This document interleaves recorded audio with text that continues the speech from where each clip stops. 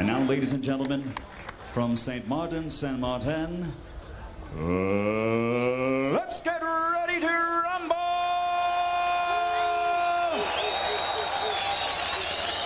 Douze rounds pour le championnat du monde, 12 rounds of boxing for the WBA welterweight championship of the world.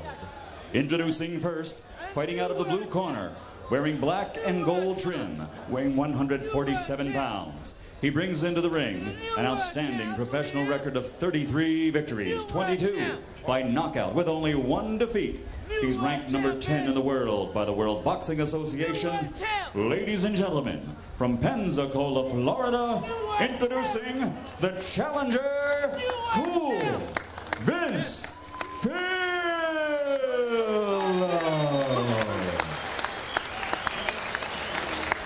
And his opponent across the ring, fighting out of the red corner, wearing the gold, red, and green, and also weighing 147 pounds.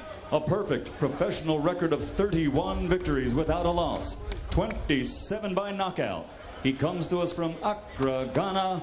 Ladies and gentlemen, presenting the undefeated WBA welterweight champion of the world, Ike Bazooka Quartey.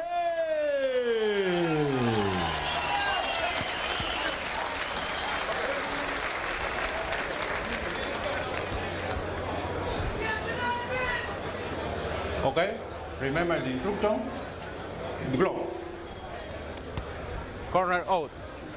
Jim, Hurricane Lewis was so fierce that it actually stripped the bark of thousands of trees here in St. Martin. If Ike Quartey can strip the bark off Vince Phillips, we'll know he's something fierce. And you heard Phillips's longtime buddy and running mate, Kennedy McKinney, standing behind him, screaming new world champ during Buffer's introductions. Vince Phillips says he got into boxing because at age 17 he had a dream that he was fighting for the championship of the world. He never saw the end of the dream and hopes to see it tonight.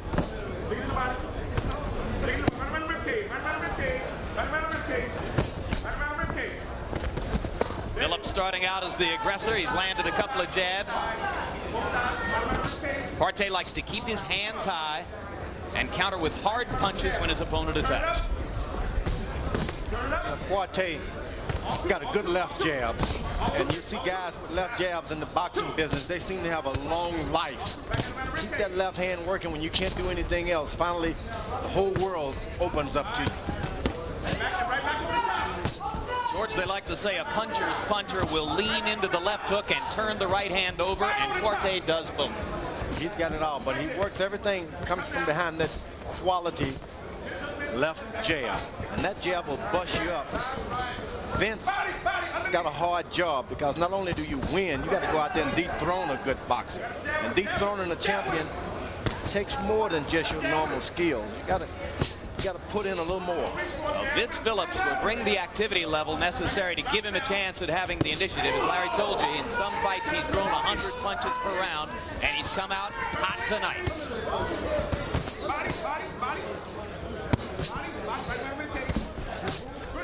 Down goes Phillips off a right hand by Quartey.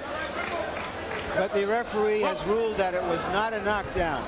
I don't know about that. I don't either. He might have hit him on the very top of the head and caught him off balance. We'll get a look between rounds. What do you think, George? Well, the main thing is Vince Phillips, he established that he has a good right hand. And I think the right hand that he landed earlier was by far better than the right hand Quartey landed. That Quartey landed. I got you. Yeah, but Quartey takes a great punch. He's a great looking fighter in there in terms of how he's made, how he's built. Very strong. We see the replay between rounds. We'll get an opinion from George Foreman as to whether that was really a knockdown. Maybe the referee was ruling that Quartey was on his foot. Sometimes you have to look at the boxer. Did he start to retreat, Vince, after the knockdown, or did he get up and get right back in motion? That tells you a lot more about the effects of the punch. Another good right hand counter inside by Quartey. Vince Phillips keeps coming.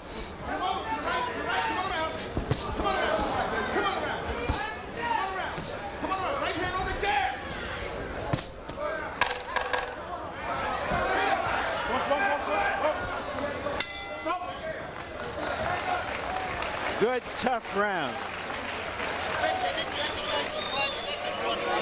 As we go to Ike Quartey's corner, where they speak French, our interpreter will be Freddie Acifo. Tell you that you're doing. You're waiting just a little bit too long, okay? We're getting hit with a few shots, okay, here and there. You got to keep the hands up and quit waiting, okay? Once you pop the jab, drop the right hand. You waited on the right hand quite a few times, okay? Let them go, baby. How you feeling?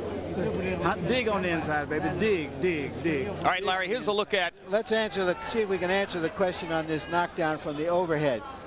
It looked like he hit him on the shoulder. I don't know if you can get a knockdown from hitting a guy on the shoulder. It looked like a glancing blow on the shoulder. Did not hit him flush.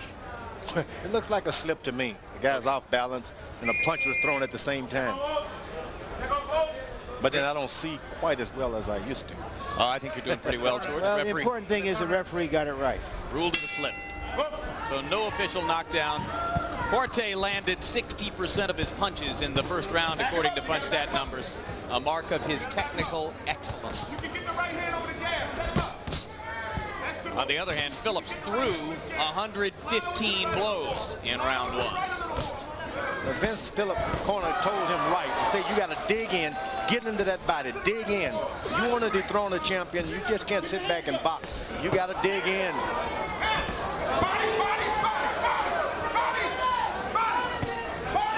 Phillips believes if he can attack Quartey effectively, he can make the Ghanaian cover up and then go to the body. So far, Quartey's been countering rather than covering up. If Vince want to dethrone him, he's got to throw your punches and stay in there. Vince has a bad habit of after he delivers a good punch, he leans back on his right foot. He's able to get caught by the longer, taller Ike.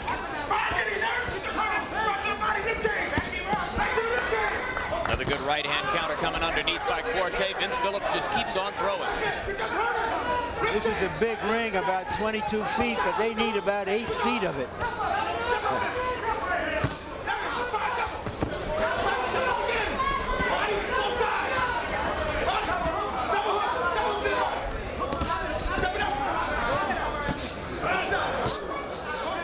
You saw Phillips snapping Quartey's head up with the uppercut, and Quartey again backs Phillips up with a hard right hand.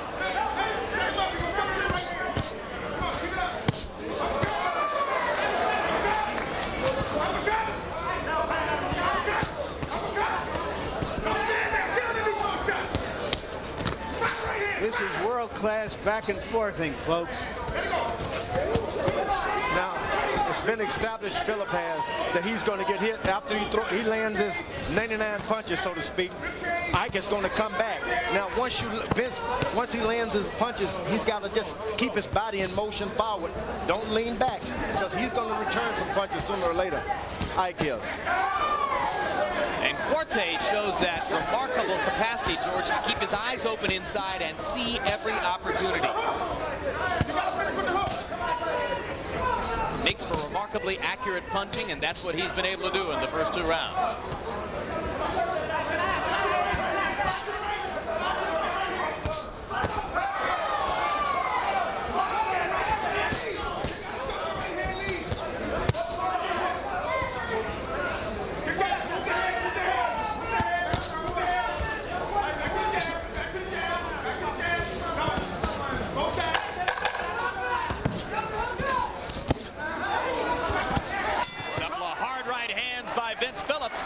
Landing on the chin of Quartey as round 2 comes to a close. Again, our interpreter here in this corner is Freddie Acifo. Okay, make sure you can hit him, okay? Make sure you hit him all the time. Keep the jabs flowing all the time. Take your time. He has felt the power. He knows how much power you have in your jabs. Establish the jab, stay inside, and cut off the ring. You got to stay with him. And anytime he goes backwards, follow him. All right. Mouthpiece, okay, baby. How you feeling? How you feeling? Take it down, take it down. All right, wait a minute. Let's get that in so we're back up. Let's go. You gotta dig that body. You gotta dig the body. You got him here, you got him there. Let's give me some hips, okay? Let's give me some hips. I don't care about that. Work, baby, let's work. All right. So far, this fight has been almost good enough to get on our Boxing After Dark series, Jim. Here's an astonishing punch stat number, guys. Phillips was only warming up when he threw 115 punches in round 1. He threw 129 of them in round 2. So in 2 rounds, he's thrown nearly 250 punches. Hard to believe that a guy could keep that up over a 12-round period. Hard to believe the other guy's got enough time to counter between those punches, but he has. And Phillips's right eye appears to be swelling. He's got a little mouse coming up under the right eye, and that's been a big problem for him in the past. He's been cut over the left eye several times, Jim. And also, he trained with a flak jacket for a couple of weeks because of a blow in the left side of his body during training. So he appears vulnerable there, but so far we haven't seen that. But win or lose, Quartey's going to know he's been in a fight tonight. Vince Phillips just keeps coming, George. The thing about Quartey, no matter what happens, he comes back with this great left jab right on the side of the face of Vince Phillips. And believe me, as the fight go on, this is not what you want to happen to a challenger. I would tell Vince to get the close distance and keep that distance. Don't back away at all, just stay right on him. Take the jab away, you're saying. Yeah, you just stay right on him. Whenever you throw a punch, scoot a little closer. Throw another punch, scoot a bit more closer. Don't back away. Well, Phillips does seem to be shortening the range just a little bit here in round 3. Quartey remains very calm, continues to see every opportunity and counter effectively.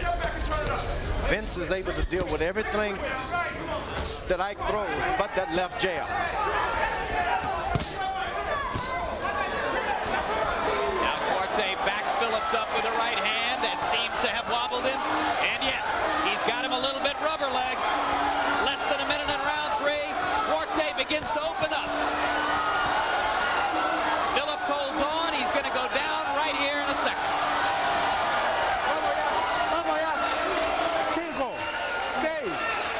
It was a counter right cross that wobbled Phillips, and he hasn't recovered yet. And hasn't stopped wobbling yet, but he will in a minute because he's not going to last long. This is over. This is over, and Ike Quartey, with a brilliant technical performance, takes out Vince Phillips in less than 3 rounds, although Phillips was giving it everything he had. Well, Phillips waited all of his... Larry Merchant's early commentary sums the whole thing up. And that is? Well, maybe he may have wasted too much early on in his life. And the fact is, can he come back and give it all now? Yeah, he had a chance to be a champion, everyone thought, but during that period when you get your shot and you don't often get 2 shots, he blew it. And he tried as hard as he could to come back and make it happen tonight, but it's too late, even with too much, not too little, because he tried as hard as any man can be expected to.